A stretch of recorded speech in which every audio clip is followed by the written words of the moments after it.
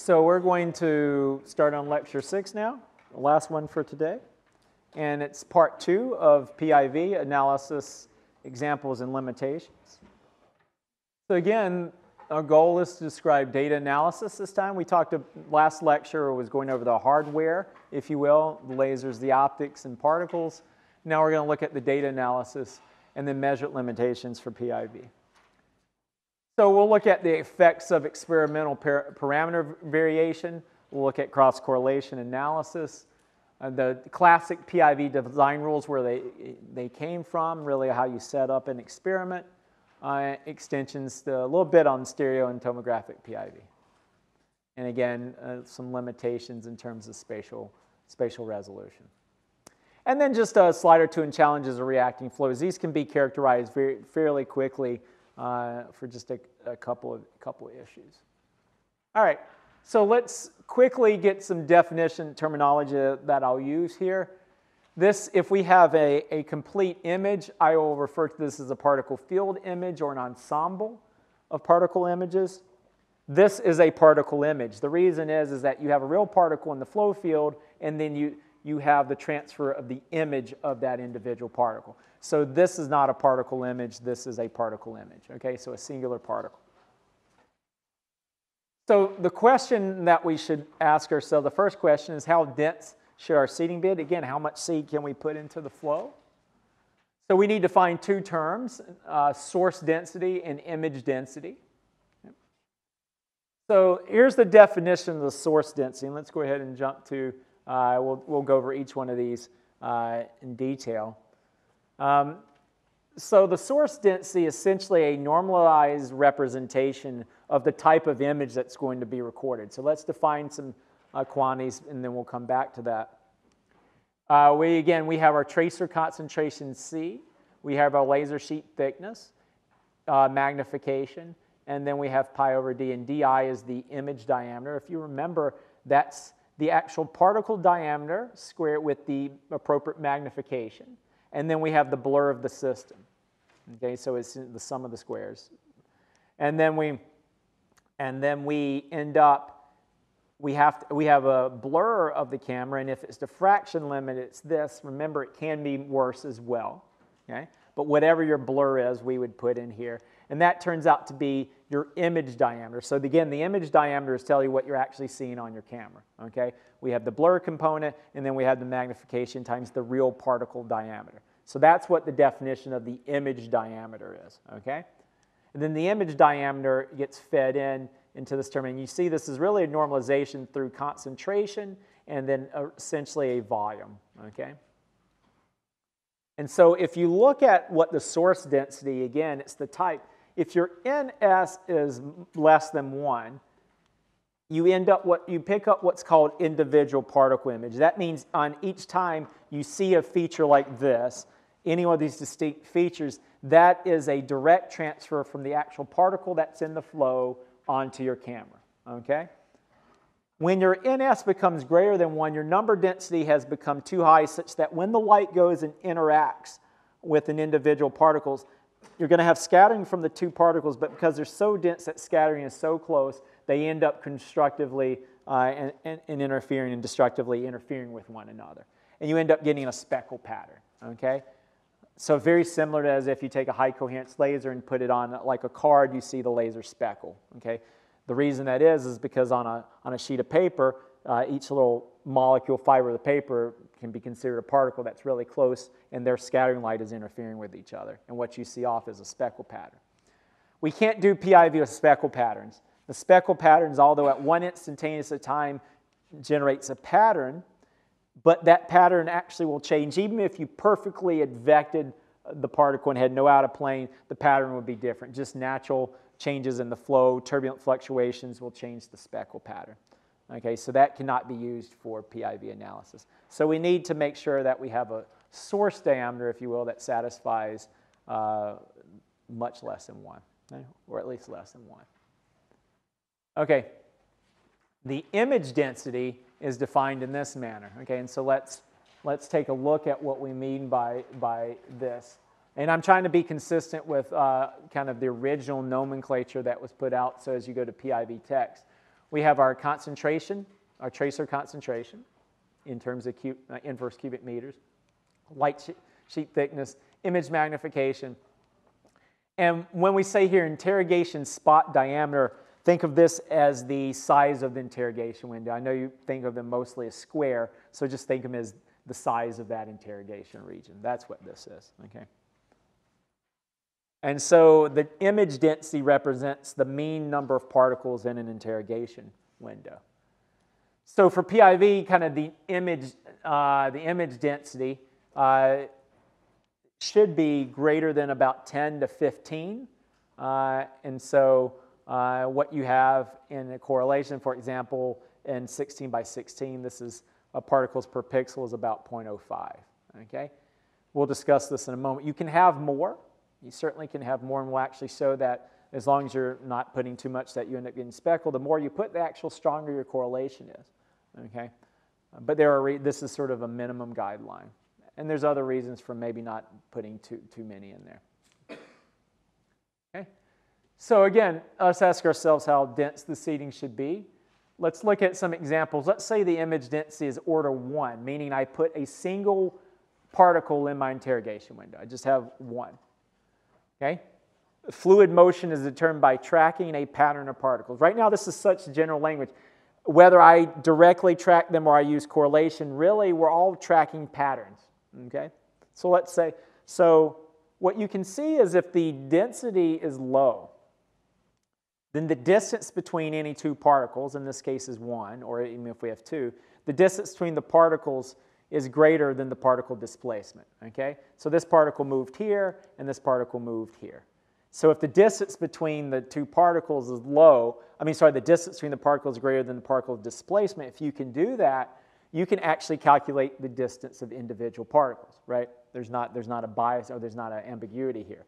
So again, think about if you have an interrogation window, and it's statistically we have to think about this, is that if your seeding is so low, the distance between any two particles, such that when they move over a small delta t, whatever they move, you can still tell which particle went with the other one, okay? And you do that, and that's called particle tracking velocimetry, or PTV, okay? Okay? But although you get the displacement in individual particles, the information from a quote-unquote image is very low. Okay? You only have a few particles, you only have a few velocity vectors. Okay? So if we want higher yield, we have to go to a higher image density, so we put in a lot more particles. Here's a representation. Here's image 1. This has 1, 2, 3, 4, 5, 9 particles in it. And then image 2, they moved. Okay? So now image 1, I believe, are the white circles, and image 2 are the black. You have to ask yourselves which belongs with which. Okay? So now what happens is the density increases, the number of particles that exist in an interrogation window is the spacing between any adjacent particles starts to become comparable, okay, or less than the displacement. I wrote it here, the particle displacement is greater than the spacing between the particles. Okay? So the particles cannot be matched unambiguously. You could get some right, you could guess, but you can't properly match them, right? And so you can't do a simple particle track. And so that's why you need a statistical approach for this quote-unquote pattern matching, okay? And again, this is the concept, or this is the idea between the analysis and particle image velocimetry, should be imaging, PIV. And the information that you get from the image is much higher.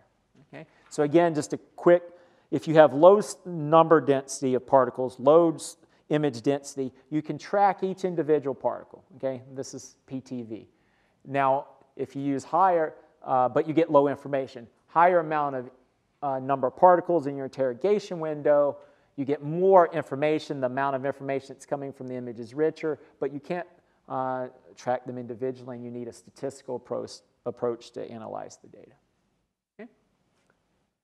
So let's look at this case where Ni is much, much greater than 1.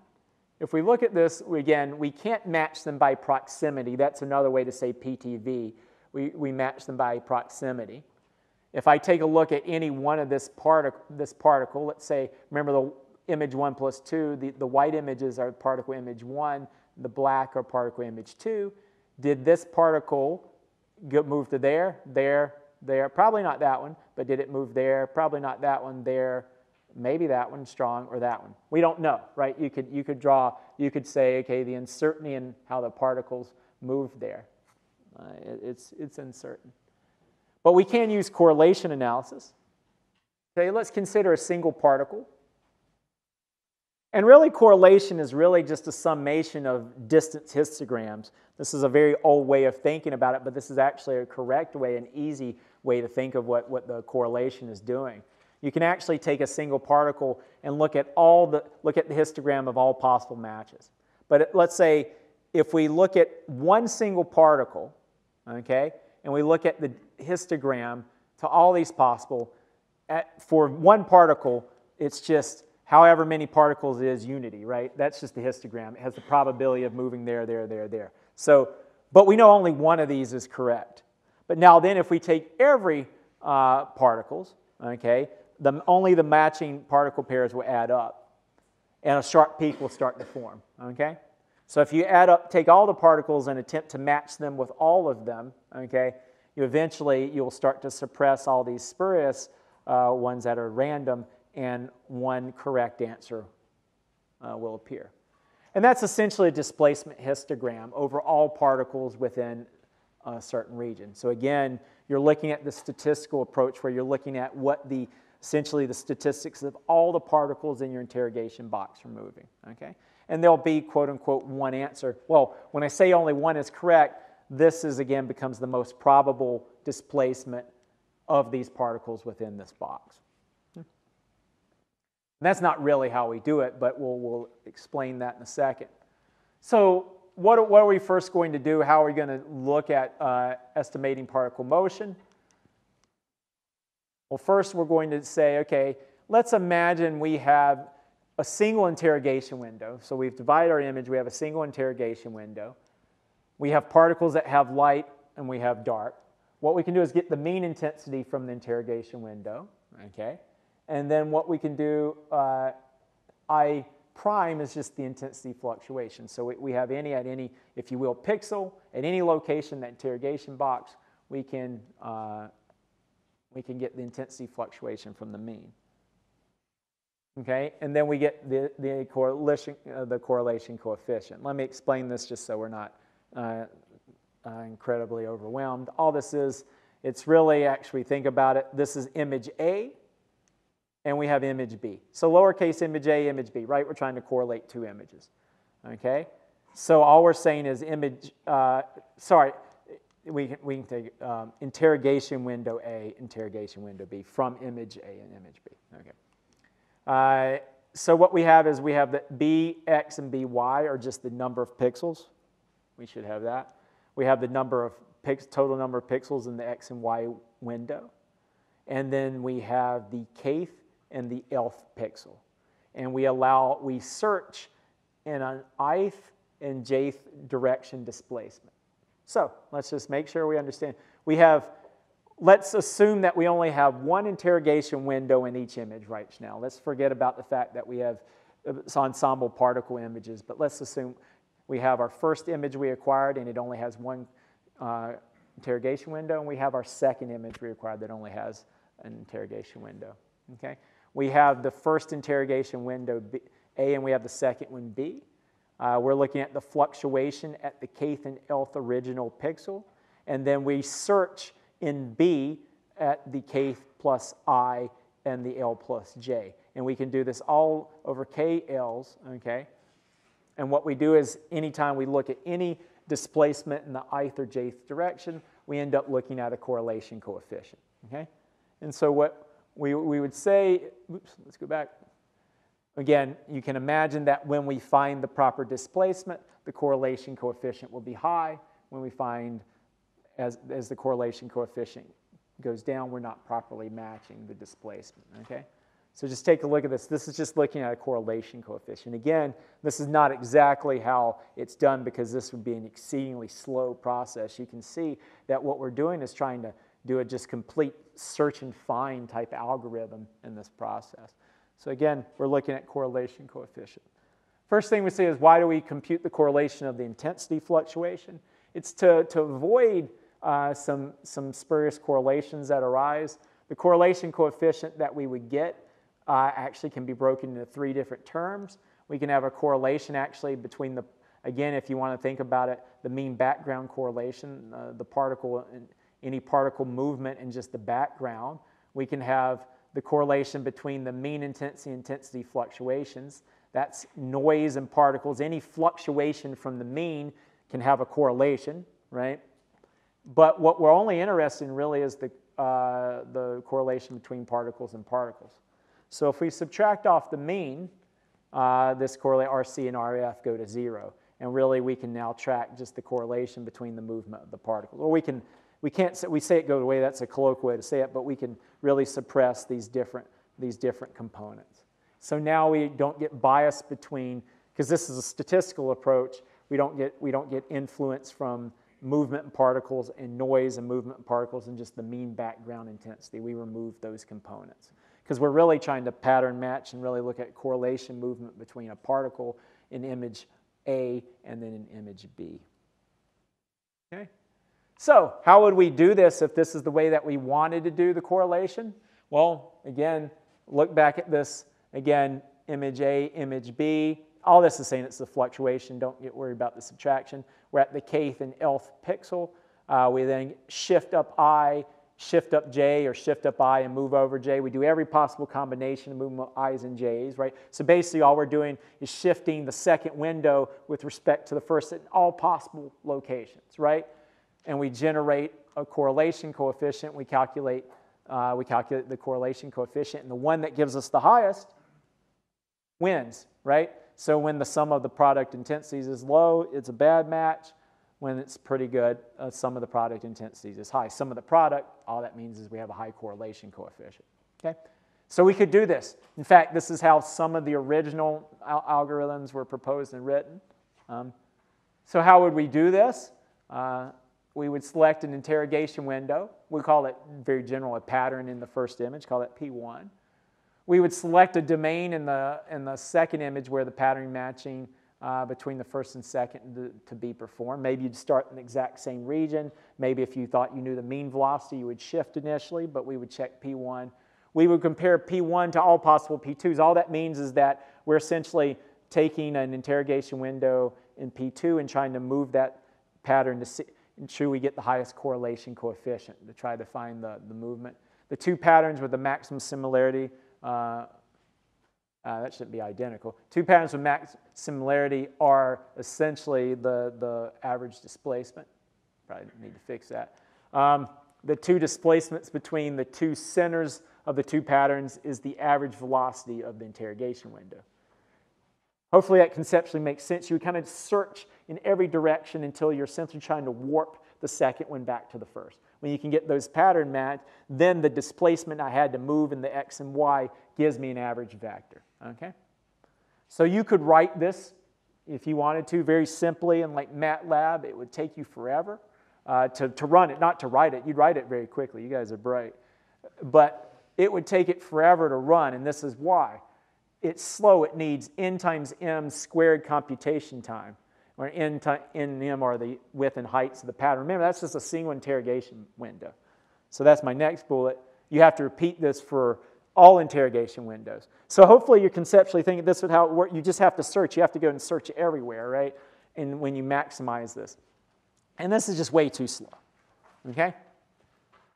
So the way that it's done is via FFT, and this greatly reduces the computation time. For the interrogation window, this is what we're going to do. Let's say we have our two, now since we're talking about Fourier transform, we're going to refer to these interrogation windows, these ensemble particle images, as signals F and G, right? So this is F at pixel LK at any point, okay? So we have to look at every pixel. We have G at L of K. That's your second one, okay? Things have moved. I've even graphically shown that, okay? But what I can do is take the FFT, take the Fourier transform, and I have the analog, Fourier analog, F and G. Then I can multiply the Fourier transform of F by the conjugate, G.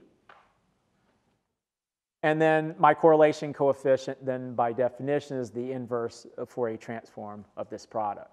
Okay? Now, what will come out from that transform is actually the delta x and delta y. Okay? Once you have delta x and delta y with your t, you have u and v. So this is how all modern processes work. They work in the Fourier domain, and it's very fast. Okay. So now let's look at the influence of our image, our image number density. Really, again, how many particles am I putting in an interrogation window? Okay. So let's say I only put 5 in. This is kind of the correlation. Remember, the correlation is always going to give these false correlations, and then you're going to have one master peak. As I increase the number, you can see some of these other false or incorrect correlations are going to grow, and some actually die off. But again, I start to see a strong peak that emerges. And then this continues to grow as I increase my number of particles. Okay?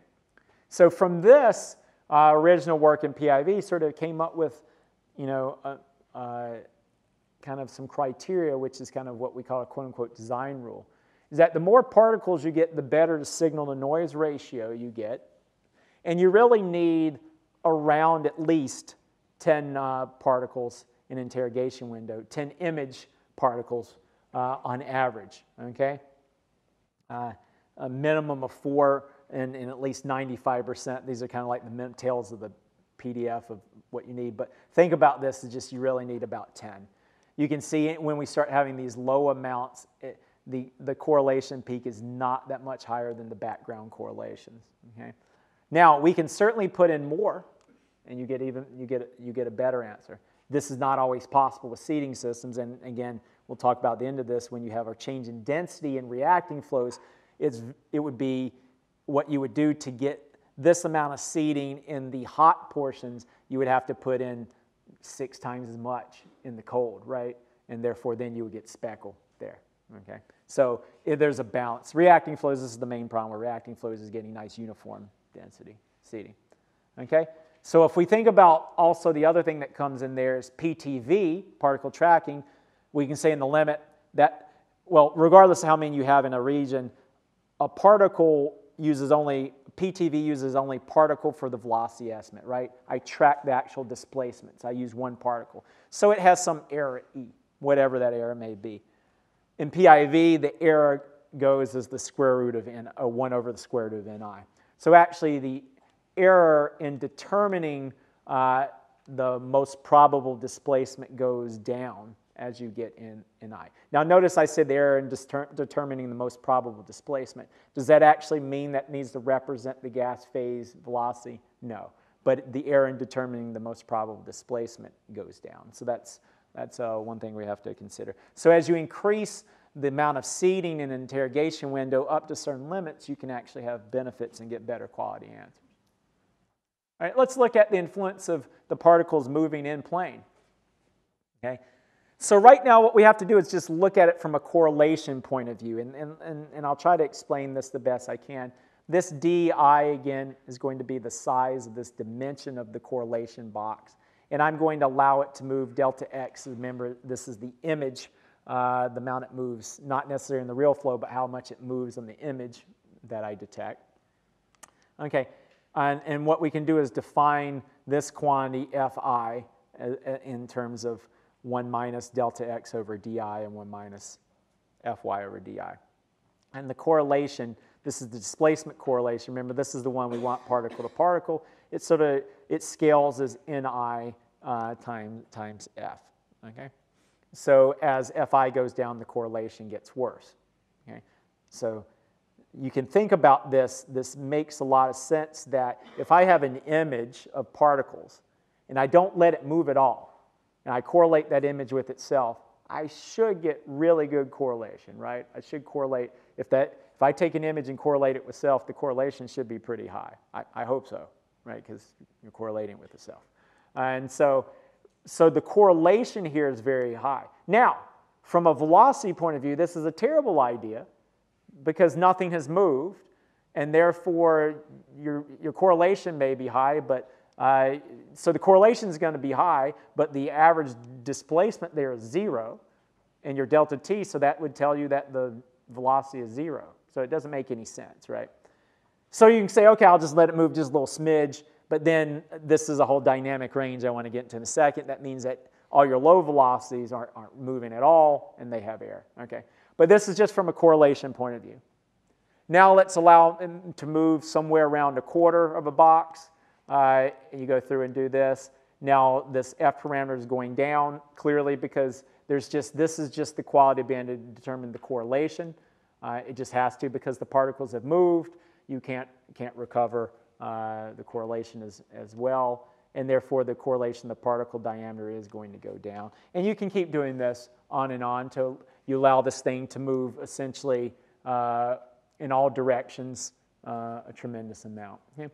So from this work, these works were done computationally, and it's found that sort of the recommendation, many of you will know this, that you really don't want the particles to move any more than 1/4 of an interrogation window, okay, in the X and Y domain. So what this means is that you, as the user, you have your field of view, okay, which is a magnification, so you know how much each particle represents in terms of real space. You know what the sort of highest velocities you would expect or the mean velocities you would expect, and you use those to back out your delta t. Okay, that determines the spacing in between your laser. You set your spacing between the two laser sheets such that your maximum velocities move about 1/4 of an interrogation window. Now, I'll come back to this, but this is for really old processing that did not use overlapping interrogation windows, multiple passes. This is for just straightforward correlation, okay? So think about that. What you want to do is say, I want my maximum distance that I can move a particle to move as 1/4 of an interrogation window. Well, then that means that should be my fastest velocity. Now, you can say to yourself, okay, why don't I move less than that because I'll get a better correlation? Well, it's absolutely true. But then, if you're letting whatever your fastest velocity is moving, your slower is clearly moving less, right? And as they move less and less, although their correlation may become stronger, at some point it becomes, you can't actually resolve a correlation when the particle displacement is so small, the correlation just becomes nonsense. So the reason why you try to let particles move about as far as you can is to increase your dynamic range, your velocity dynamic range, so that you can accurately capture high velocities and low velocities versus just the highest velocities, okay? So that's one of the things. Okay, now what about out-of-plane displacement? One that I won't say is forgotten, but we have a laser sheet. And again, this is just regular either plane or stereo. Our particles are three-dimensional motion. They can move in and out of the sheet, okay? So we have to deal with this the exact same way. Again, if we don't allow them to move out of the sheet, this is just defined, this is a similar F0 now as a function of z is defined as their movement out of sheet. If we don't allow them to move out of the sheet, this quantity is 1, and our correlation remains strong. As we allow it to move more and more out of the sheet, the correlation gets worse and worse. Okay, as you can imagine, even if I have an image, if I take that image and move it down some distance purely in, say, the XY plane, then I'm subject to the reduction in the correlation coefficient just due to Fi, which was on the previous screen. Now, if I allow particles to actually disappear as they go out of the plane too, I further reduce my correlation by this quantity F0, okay? So what generally has happened as well is that through some early computation, using synthetic data, the recommendation is also that the out-of-plane displacement should be less than 1/4 the light sheet thickness, okay, to keep the correlation pretty high, okay?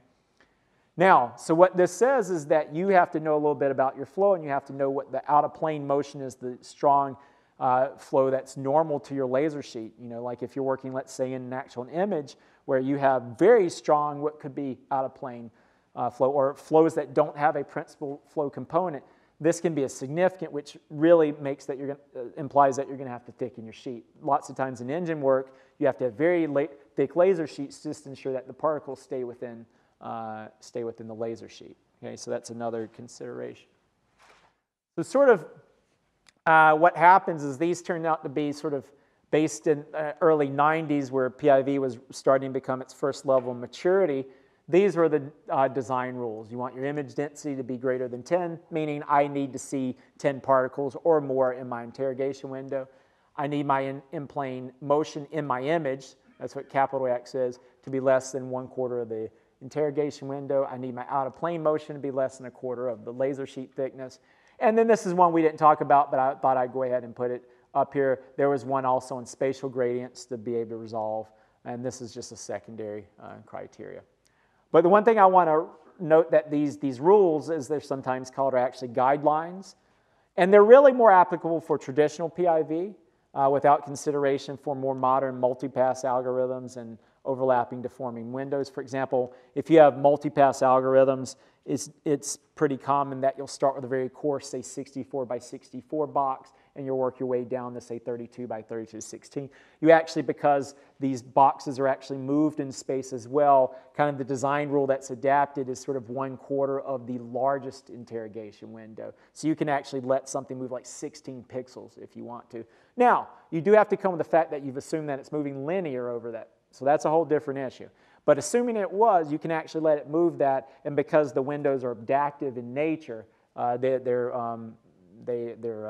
consistent locally, and they can actually find very high correlations. So again, keep these in mind. They also take no consideration of deforming windows that align themselves in principal gradients. You have a lot more leniency there, but there's a whole lot of papers if, again, you're using more of these advanced methods. Make sure that you go to the literature to see what the recommendations are. Okay?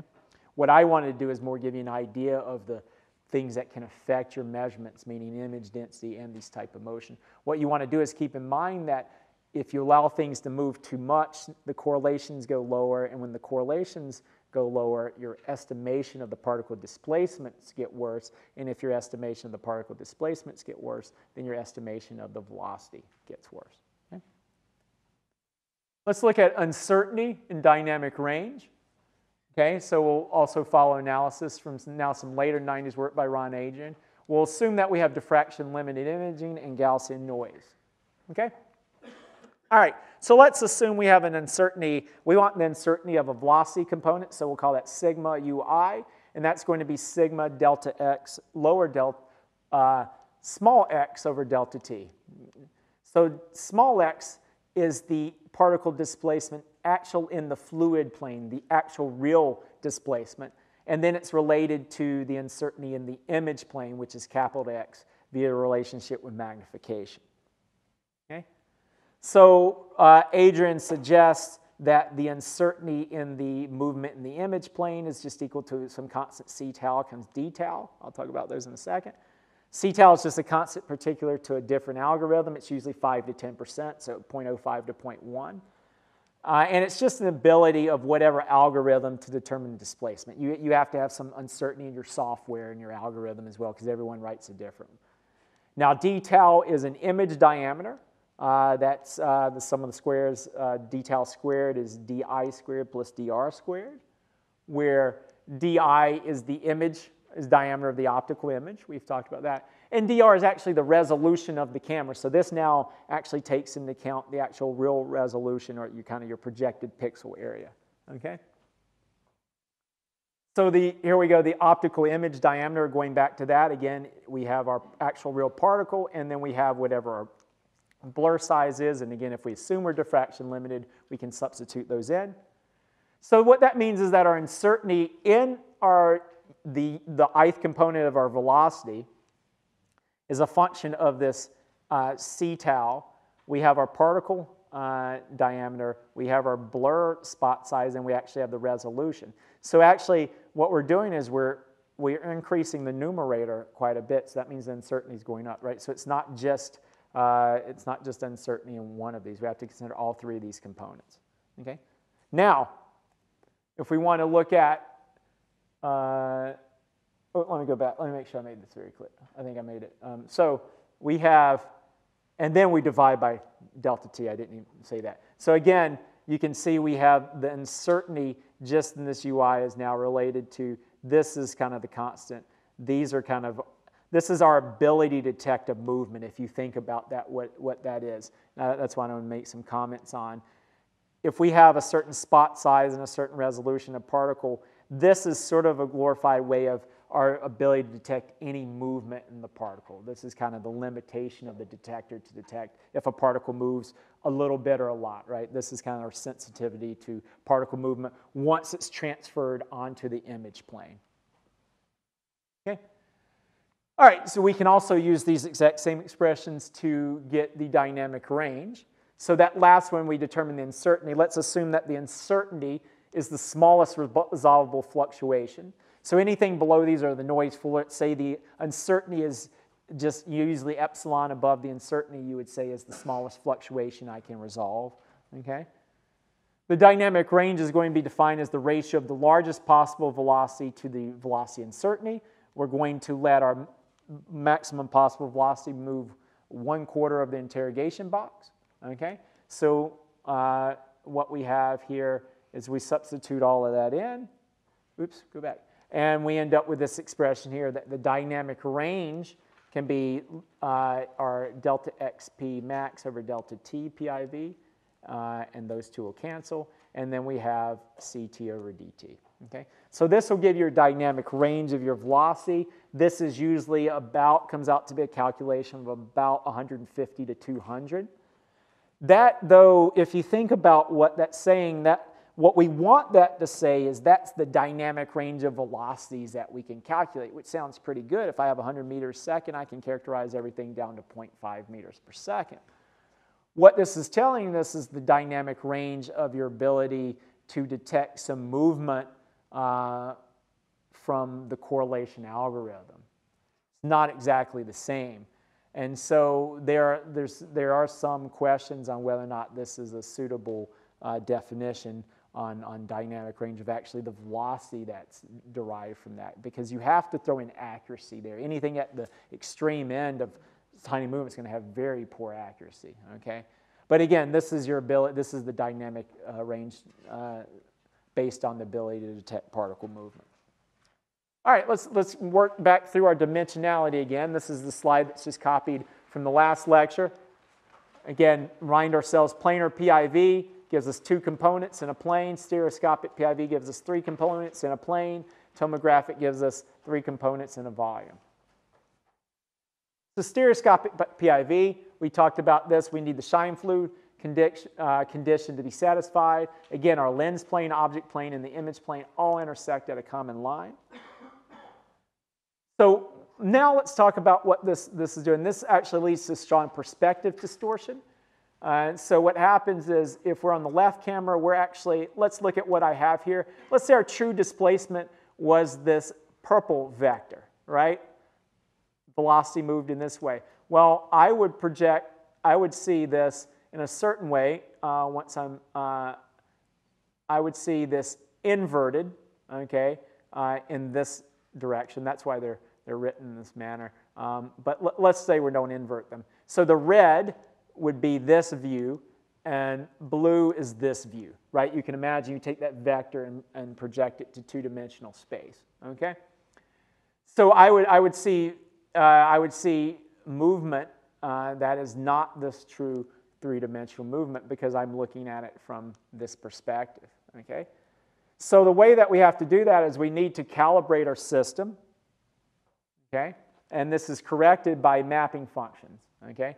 They're generally second order. They can be higher order, but they're matrix that transform the pixel coordinate system into a real-world system. So really you have, you image a common target, okay, that you know both cameras are looking at the exact same grid. They're just looking at them from a different perspective. They will look distorted based on their perspective, but then with that calibration, you actually can end up with the grid 1 and grid 2. You actually can end up with the same representation of that single grid from both cameras, okay? In order to do this, though, you need a model of how objects in space are mapped to the sensor, and this is what's referred to as a planar projection model. We need to be able to describe how, when we're looking at object plane, we have perspective distortion, how that actually gets mapped. That model's pretty good. but they do have parameters that float, or free parameters. And so the model parameters actually come from calibration. So you have calibration targets. Again, you put a calibration target in, look from both sides, you're able to recover both images. Okay? Now, one thing that's in stereo, the field of view that is available is only that's covered from both cameras. So each image is looking, if you will, a trapezoidal region, right? And so you end up with this carved out region. You only have the one that's common to both cameras. Okay? So this is sort of how it looks. These are examples. This is left and right. If you look closely, you can actually see some difference in the particle images. You can see the left and right. They actually have some perspective difference. So what you do in processing, and this is usually handled internally, is that you perform conventional PIV processing on both images. You produce two vector fields, two-dimensional, two-component vector fields. One is seen from the left and one right. So you have one left and one right image. Okay? So you have two PIV fields. You have the camera model, okay, from your targets. So you have the camera model, and the points in the interrogation grid are mapped from the object plane onto left and right image planes. So essentially you have calibration from your targets. These are camera images viewed from the two different cameras, and they each have a different level of perspective. Okay? Now what happens is you have these 2D maps. They're all resampled into a new common image. That's the common area that overlaps. First, we cut off the rest. And then the vectors at the individual points of each image are not necessarily going to be a same common set of axes, right? So you have to resample into a common, kind of new common pixel space.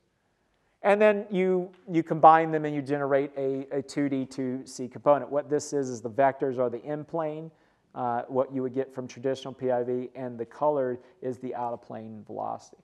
And the way you do that is that, again, you have these two-dimensional displacement maps, but now resampled to the same point in physical space. Once you do this, this is just actual fairly simple geometry and trigonometry. So you can actually determine just through geometric relationships the 3D displacement. And all of this is handled internally in terms of commercial PIV software. But the whole idea is coming that if you take calibration images of a target, okay, that are in common space, again, you need to be able to transfer the perspective distortion, remove that such that you can end up with an image that can actually estimate the out-of-plane component. The nice thing about stereo is that if done right, the actual in-plane components are more accurate than traditional planar PIV as well, because you're actually in some ways you're removing a lot of this effect of the out-of-plane, because in some way in your 2D, any of your out-of-plane motion, right, ends up as estimated as two-dimensional in-plane motion, no matter what, because you lose particles. In this way, because you're mapping the actual out-of-plane motion from the perspective, you're getting a true or better representation of the actual in-plane motion. So the in-plane velocity vectors should be more accurate in stereo PIV than they are in traditional planar PIV. All right, tomographic PIV, okay? Now, instead of having a planar projection model, we need to replace this with a more general 3D measurement domain, okay? So this is a little bit more complicated. So we change our laser sheet with the slab. Typically, the recommendation is that the thickness of the laser sheet is about 1/4 of the width of the field of view. Okay, you can make it thicker or thinner, but again, you need energy. You need to be able to get enough signal coming from these particles. Okay, so as your laser slab gets thicker and thicker, you need more laser energy. So for very kind of wide slabs, the laser energies coming out of these are hundreds of millijoules, so they're very energetic. All the particles need to be in focus, so that means you need a very large depth of field, which, if you'll remember, that means we need a very high F number. So that means we'll collect even less signal at this point. Okay, we need to turn our F number up so that what we're collecting, so that we can get all these particles. So it works against you. if you want a larger, thicker and thicker volume, a larger volume, you need to have a larger depth of focus, which means you need to turn your F number up, but because you're having a larger and larger you need even more laser energy, and then since you've made your F number higher, you need even more laser energy. So these large volume measurements are actually quite difficult to do. Okay? Now, the commonly method to reconstruct these particle fields is MART, multiplicative algebraic reconstruction. You basically need a 3D representation of the particle field, and you want to do it with as small number of projections as possible. This is really allowed because you have particles. Okay, particles can be reconstructed reasonably from a smaller number of projections. We know that just from medical imaging, right? If you have a MRI or you have a CT, you need a large number of views. That thing moves around you continuously because you essentially what you're looking at is a continuous structure. Okay, and so the more discrete it is, the less number of projections you need. But also, there's other sides. These reconstruction techniques are actually were developed originally in kind of medical, where you had light and dark, from contrast of different types of imaging, and so they can have some issues. Although these are really getting good, people are really working hard at new reconstruction techniques. So the first step is you need to reconstruct the particle field and volume, and then you actually have calibrations very similar to stereo PIV, but again, now you do this at multiple depths, okay, and the precision of your calibrations become much stricter, okay? And then once you have a reconstructed particle volumes, you have 3D cross-correlation, okay? Now, one thing that I would really like to refer you all to is if you're doing tomographic, if you don't already have it, this is an excellent paper by Scarano. It's from 2013, Tomographic PIV Principles and Practices. So instead of me developing slides, basically I would have been cutting and pasting, and you don't need that. This is an excellent resource for doing tomographic PIV. Okay? All right, let's talk a little bit about limitations. And this is probably one of the more important topics I want to convey within here. So PIV is a significant tool in fluid mechanics in turbulent reacting flows, but there are some inherent limitations. So it's what's referred to as a non-dense estimate of the velocity field. You get one velocity vector per interrogation window, okay? Not a vector per pixel. You can get overlap, and you can get more velocity vectors than interrogation windows, right, when you have overlap. But actually, fundamentally, the resolution is limited by the size of the interrogation. It gets a little bit better with overlap, but it does not go as the degree of overlap. Okay? So what you find is that for velocity measurements, the spatial resolution of the velocity measurement is typically about an order of magnitude. Spatial resolution about an order of magnitude worse is the better way to say that than of the detector. Okay? So let's think about what can happen. Let's say you have a high Reynolds number flow, and so you have very small length scales. What can happen is let's say this is your interrogation box. Within your turbulent flow, this could be the structure you have. You could have gradients, you could have internal structure, because the length scales may only be, let's say, 1/10 of a dimension of this interrogation box. But you go through and do the correlation analysis, and you apply and you give it one vector. What you can see is this vector may or may not represent, it may represent the average, it may not, okay? And so when you have strong gradients that do exist, and the vector that you get may not be actually representative of the fluid mechanics that's happening in that region. Okay? And so the reason why the other thing that's problematic from an analysis point of view is that when you have large local gradients, you actually end up getting unequal particle displacement. We talked about that. This then leads to multiple correlation peaks, and you end up getting more bias error actually in the measurement. Okay? So really, the lack of spatial resolution is problematic for many reasons. Okay? So also when you have poor spatial resolution, we know that a gradient is the rate of change. So spatial gradient would be the rate of change of the quantity divided by the change in position. If we have pretty poor spatial resolution, we're going to also affect our gradients, okay? So really PIV can be considered as a low-pass filter, or the estimation from the velocity from PIV can be considered as a low-pass filtered version of the true velocity field.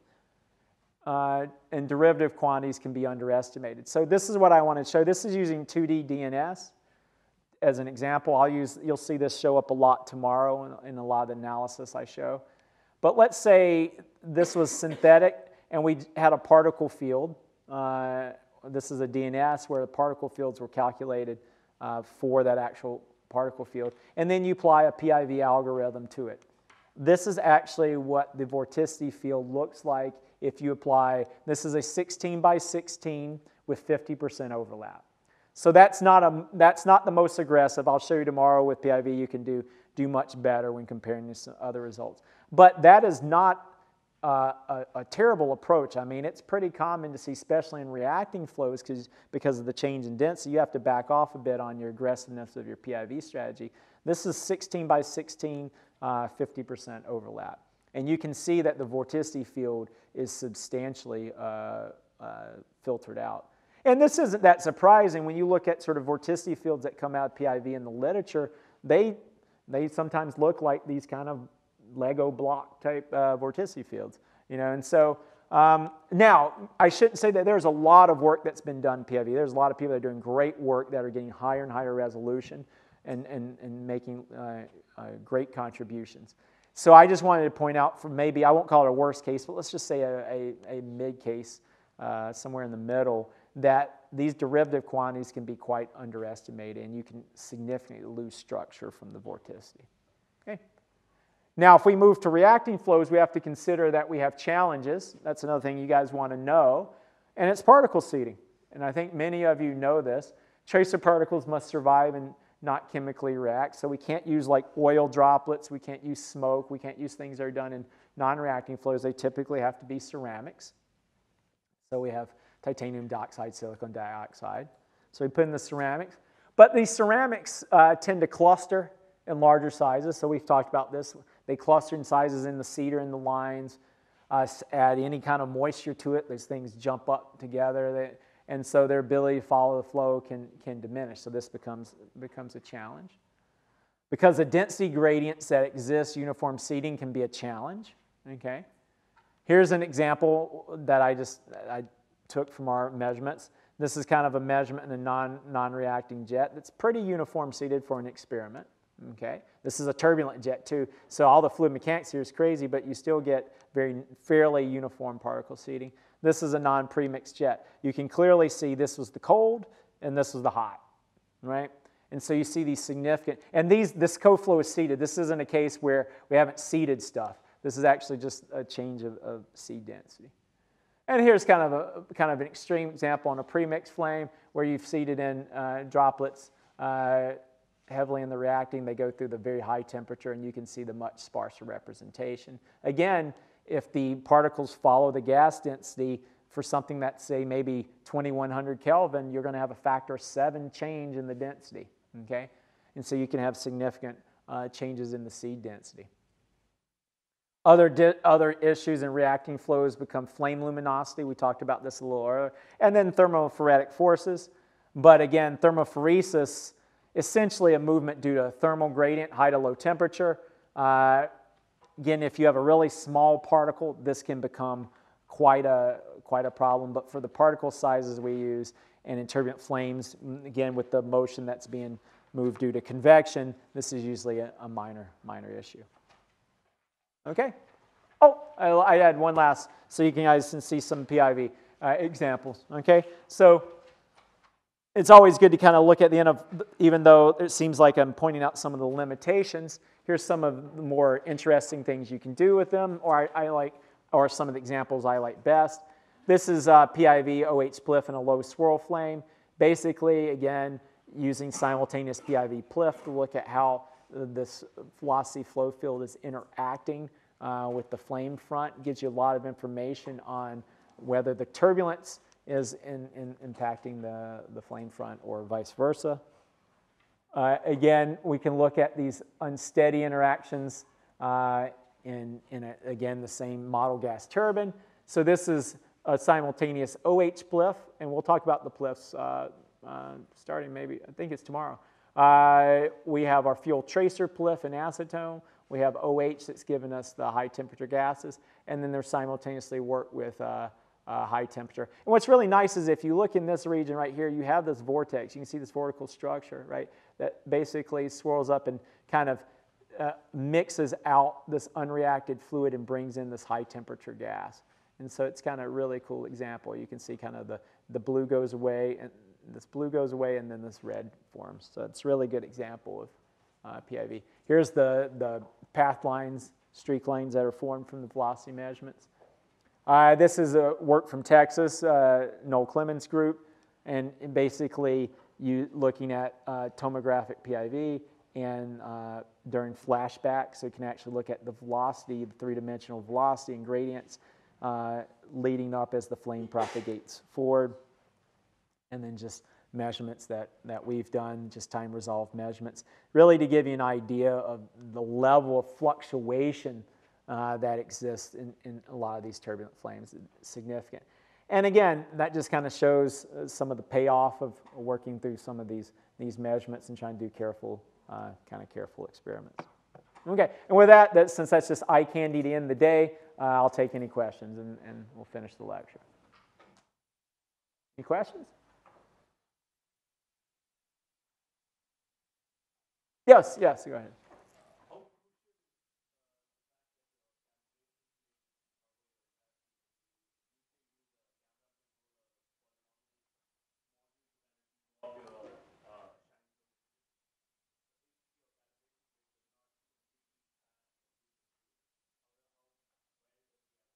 Oh, if your calibration plate does not span the complete field of view, then you really only have, your coefficients are only coming from the information that you have, and then you're essentially doing a level of interpolation too. So if it's a well-controlled kind of regular signal, you're fine. But if the perspective distortion, which tends to be worse near the edges, it could be a problem. I can't quantify, but I would encourage to have a plate that covers the entire field of view. That certainly is preferred. If not, you have to live with the fact that you're projecting your calibration factors to areas where they don't exist. Okay. Yes?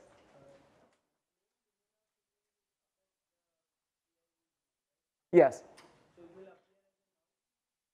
So what happens is that the easiest way to say this is that it basically obscures a lot of your particles, right? The correlation can't really, it's still at the end of the day, correlation is trying to pattern match and use an intensity. And if it obscures a lot of your particles, it'll show up what you can call noise, because you'll start to get these false peaks, right? And the correlation becomes weaker and weaker, okay? And the quality of the velocity vectors goes as the quality of the correlation, okay? Really, the biggest issue is that you're just masking out your particles, and you end up with an effective low number of particles, and therefore your image density is really low. And then we saw the effects as the image density goes low, you have your results get worse and worse. Other questions? Okay, well, I'll see you tomorrow. Thanks. Have a good night.